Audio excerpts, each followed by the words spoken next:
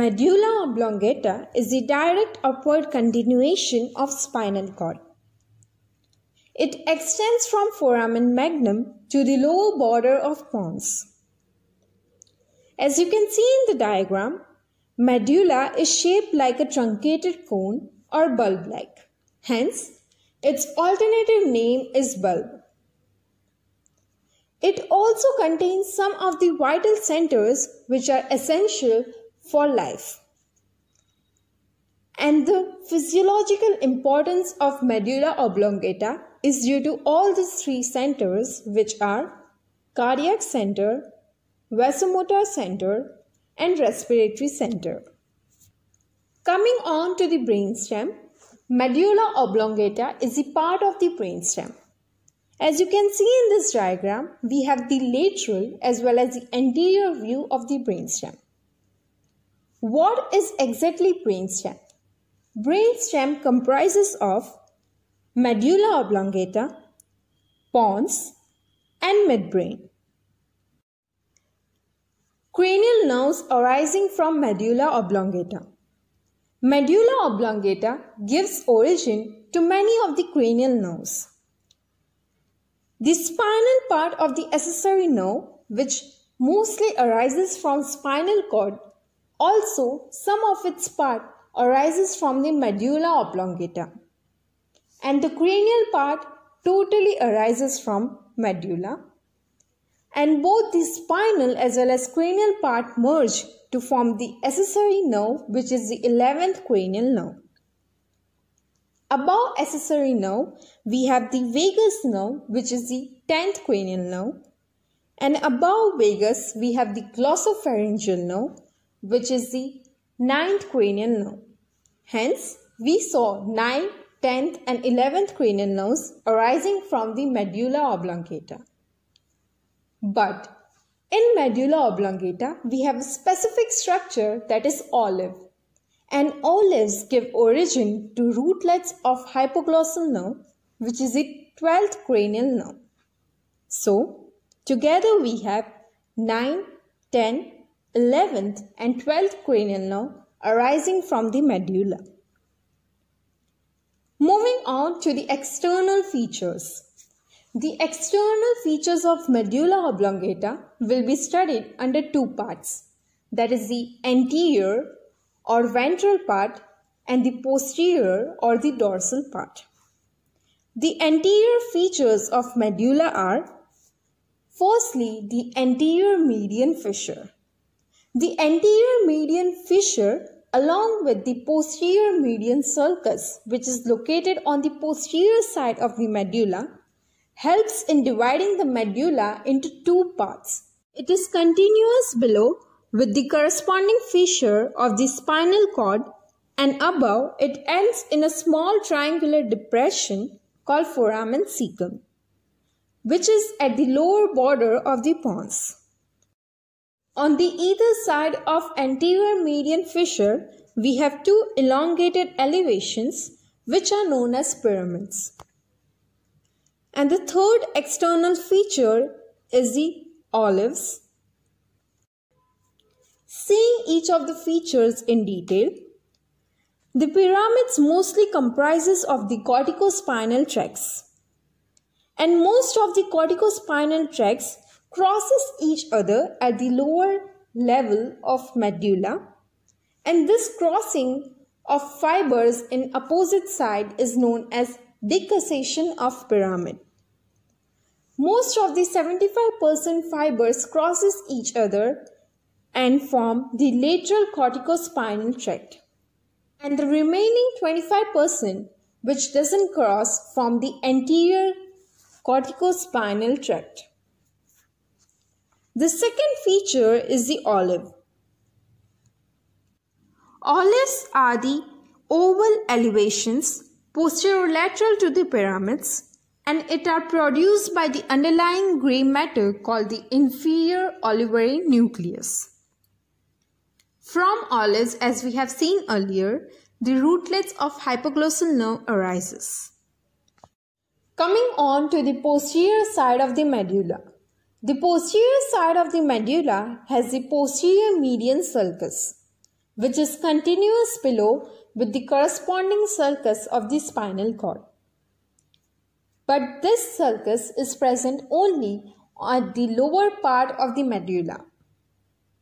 As you can see, that posterior median sulcus diverges to form a triangular area, and that triangular area forms the floor of the fourth ventricle. On the either side of the posterior median sulcus, we have three longitudinal elevations.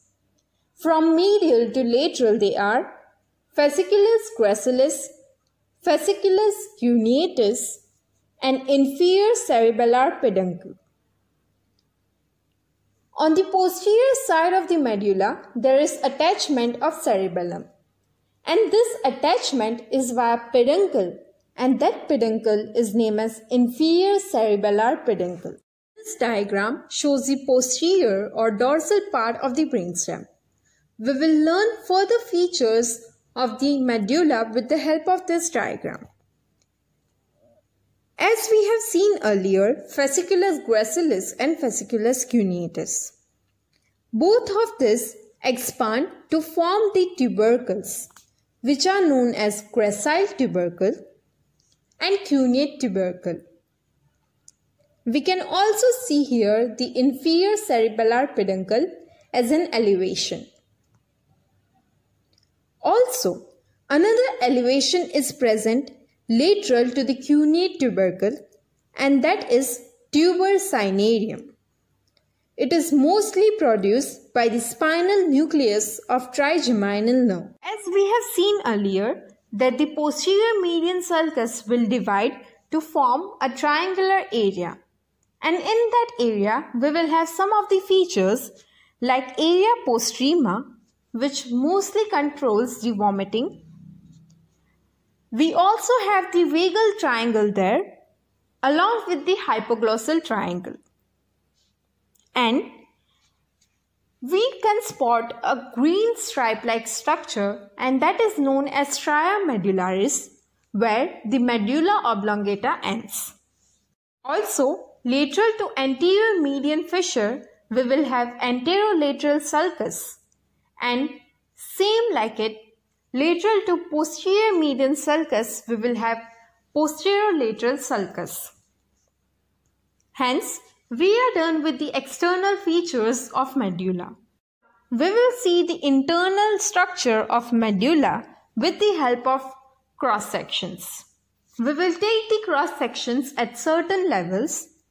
The first one will be at the level of decussation of pyramids. Second one will be at the level of decussation of medial lemnisci. Third one will be at the level of olives, and the fourth one will be at the level just inferior to pons. Seeing the first cross section, that is at the level of pyramidal decussation. As this section is at the lower half of the medulla, it will closely resemble the spinal cord. So, we will have inside the grey matter and outside the white matter. But you can see some of the changes, which are a narrow strip-like projection of the grey matter, and that projection will have nucleus gracilis and nucleus cuneatus. Also, the apex of the posterior horn gets swollen up to form the nucleus of spinal tract of trigeminal nerve. That nucleus is an upward continuation of substantia gelatinosa, which is present in the posterior grey column of the spinal cord. We will also have the spinal tract of trigeminal nerve, which caps the spinal nucleus. As we have seen earlier, the pyramids are also present at the lower half of the medulla. That pyramids crosses each other and form the pyramidal decussation. And that 75% of the fibers which crosses each other on the opposite side will form the lateral corticospinal tract. The one important feature to note here is the detachment of the anterior horn due to decussation of pyramids. On the lateral side, we will have the reticular formation. Reticular formation is present on all of the cross sections of the medulla. Along with it, we will have the dorsal and ventral spinocerebellar tract and lateral spinothalamic tract. Hence, we are done with one of the cross section of the medulla. The another cross section will be at the level of sensory decussation. In this cross section, as you can see, there is firstly the narrowing of grey matter and mostly we have the white matter. Also, the nucleus gracilis and nucleus cuneatus gets detached from the central grey matter. As we have seen earlier, that fasciculus gracilis and fasciculus cuneatus mostly form the posterior white column, and that fasciculi will terminate into their corresponding nuclei and form the first order neuron. From the nucleus gracilis and nucleus cuneatus, the internal arcuate fiber arise. That fibers goes forwards and medially around the central grey matter and decussate with the corresponding fibers of the opposite side in the median plane. And this decussation is known as sensory decussation. And those fibers turn upwards to ascend as the medial lemnisci on the opposite side. Now, what is medial lemnisci? The medial lemnisci mostly comprises of fasciculus gracilis and fasciculus cuneatus. And the function of it is to conduct sensation of discriminative touch, position and vibration. Anterior to medial lemnisci, we have the presence of pyramids. Dorsolateral to nucleus cuneate, we will have the accessory cuneate nucleus, which will receive most of the lateral fibers of fasciculus cuneatus and form the posterior external arcuate fibers.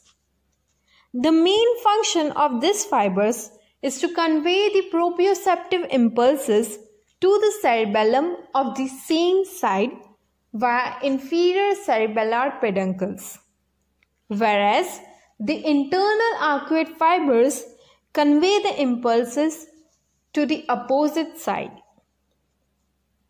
Now, we will see the features which we have seen earlier in the cross section, which are spinal nucleus and spinal tract of trigeminal nerve, reticular formation, dorsal and ventral spinocerebellar tract, and lateral spinothalamic tract.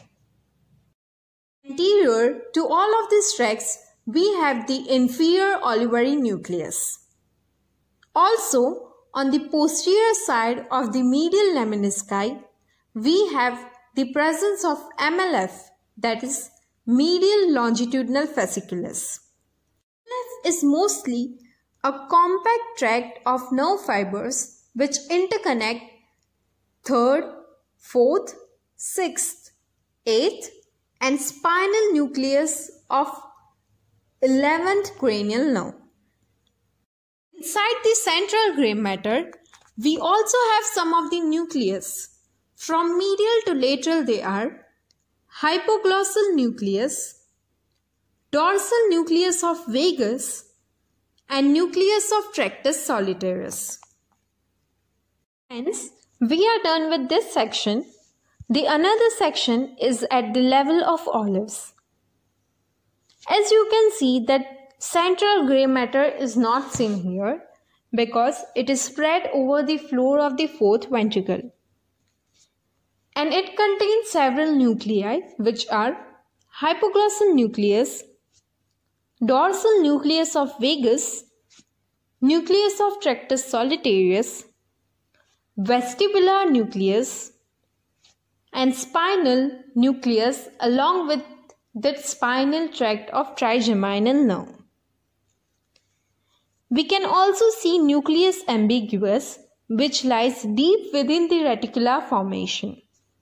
And nucleus ambiguus give origin to the motor fibers of 9, 10th and 11th cranial nerve. As you can see that vagus nerve, which is the 10th cranial nerve, is arising from the nucleus ambiguus, dorsal nucleus of vagus and nucleus of tractus solitarius. We will have the inferior olivary nucleus, and posterior to it we will have dorsal accessory olivary nucleus, and medial to it we will have the medial accessory olivary nucleus.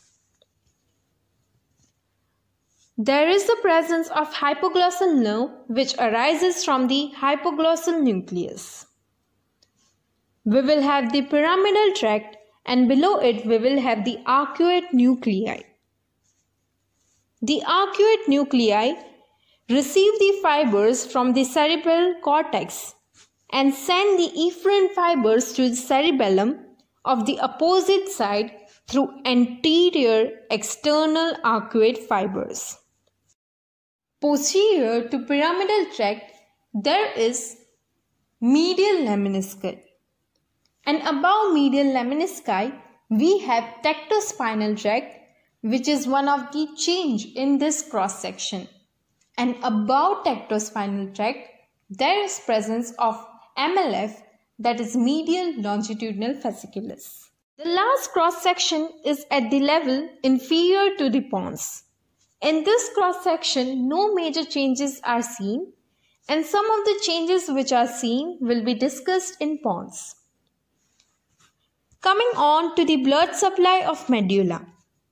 The blood supply is via two vertebral arteries, anterior and posterior spinal arteries, anterior and posterior inferior cerebellar arteries, and basilar artery. Thank you so much for watching this video. Please do like, share and subscribe.